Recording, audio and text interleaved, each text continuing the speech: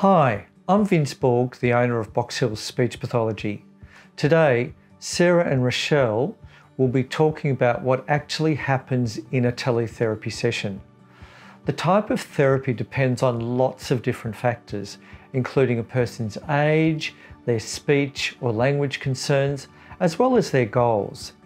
Here at Box Hill Speech Pathology, we have speech pathologists who work across a range of areas, and each speech pathologist tailors their approach to each and every client.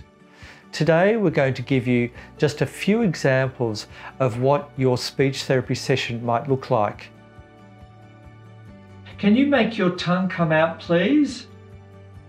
And can you point it towards your left ear?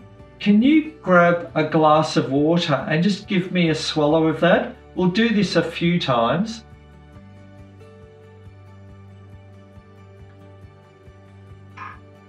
Great, okay.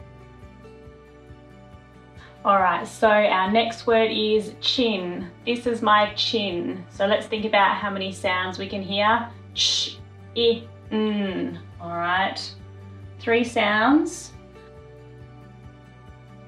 Okay, ready? This time we're just gonna make the sound like this. Ready? K, k, k. You try again. K. Oh, that was awesome. All right, you ready? We're gonna try some words with the k sound now. Castle.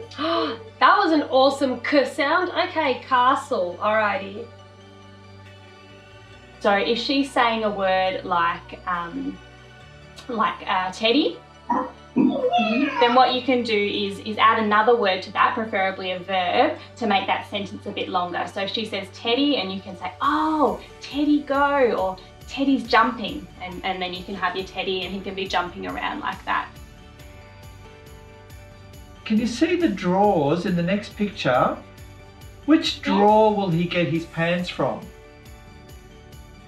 The middle one.